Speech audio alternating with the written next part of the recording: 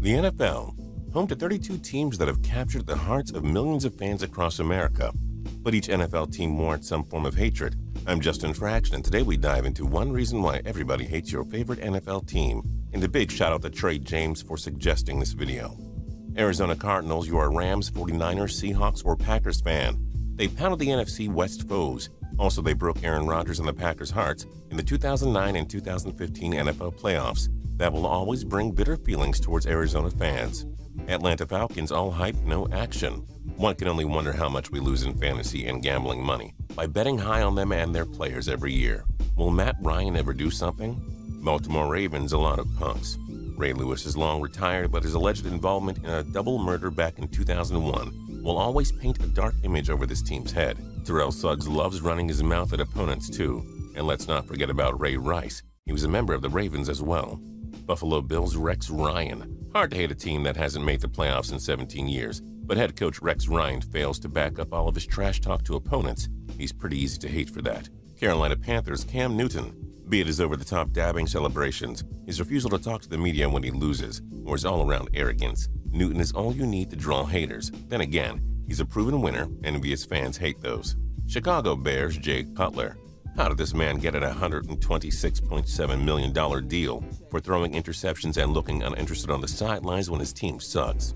Cincinnati Bengals, a team of punks. Adam Jones has been arrested how many times? Vontaze Burfict has delivered how many cheap shots? This Bengals team is full of dirty players. Cleveland Browns ask their fans. A new quarterback every year, a new head coach most years, and a guaranteed losing season. If anyone hates the Browns the most, it has to be the suffering fans of Cleveland. Dallas Cowboys, must we explain this? Where do we start? Jerry Jones is the most power-hungry owner in the NFL. Nobody knows why they're called America's team at this point. And people hate Tony Romo for being, well, Tony Romo. Denver Broncos Von Miller. Miller is not a despised player, but AFC West QBs, along with Ben Roethlisberger, Tom Brady, and Cam Newton, would be happy to discuss how annoying it is to have this one man dash their playoff hopes so consistently. Detroit Lions, your team plays in the NFC North. They certainly don't win a lot. They're one of the worst sports franchises in American history, so the only logical reason to hate the Lions is if you're a fan of the Vikings, Bears, or Packers. Green Bay Packers, the winning tradition. The most NFL championships in NFL history. Any Vikings, Packers, or Bears fan has to hate Green Bay. The 49ers and Cowboys also have a long, bitter playoff history with the Pack. Houston Texans, J.J. Watt? The Texans only have 2 playoff wins in franchise history. People love J.J. Watt, but your team has to hate playing against him. He's the best defensive player in the NFL. Otherwise, we don't know. Why do you hate the Texans? Please tell us. Indianapolis Colts, Jim Irsay. He's kind of a weirdo. He posts random stuff on Twitter all the time. He failed to do much for Peyton Manning in Indianapolis, and he was arrested for drunk driving. Jacksonville Jaguars ask the fans. Jaguars fans sure don't seem to show up much to home games anymore. 9 years without the playoffs and with questionable ownership decisions. Why would a Jaguars fan actually like this team? Kansas City Chiefs, you're a Vikings fan. Hard to hate a classy organization that hasn't won much in decades, but Vikings fans must feel bitter about the Super Bowl IV loss to the Chiefs nearly 50 years ago.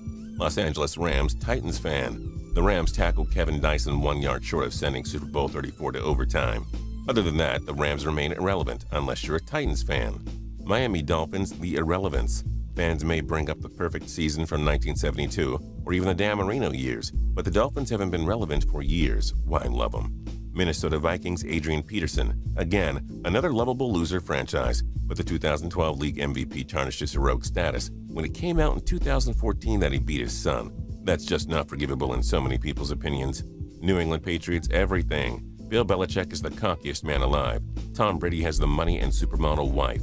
Their fans are the most aggressive and annoying in America, and they've been nabbed in 2 high-profile cheating scandals.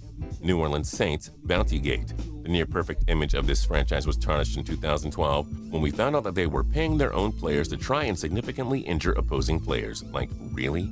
New York Giants, all the rivalries. You Cowboys, Eagles, and Redskins fans despise this team.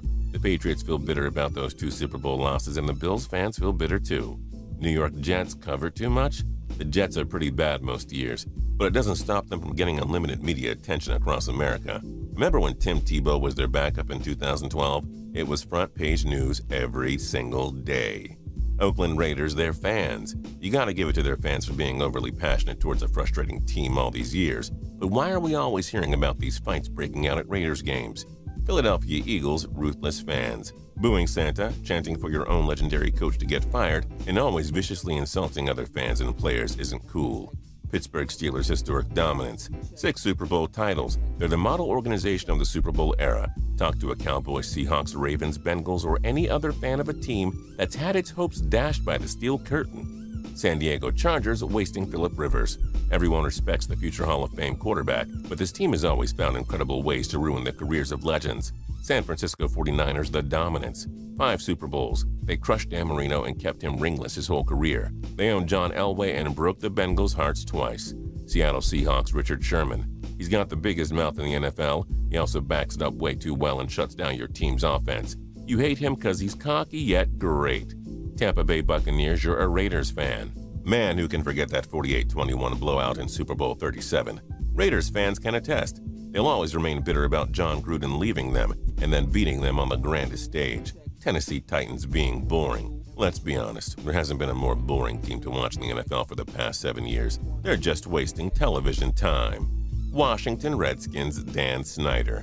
The Redskins owner is as outspoken as it gets, and many despise him for refusing to change the team name that some perceive as racist. Which NFL teams do you hate and why? Join us in the comments below. If you like this video and learned a thing or two, clicking the like button helps us out a ton and we appreciate it. If this is your first time coming around to Total Pro Sports though, subscribing is a great idea because we put out videos like this every single day. But as always, thanks for watching and we'll see you guys next time.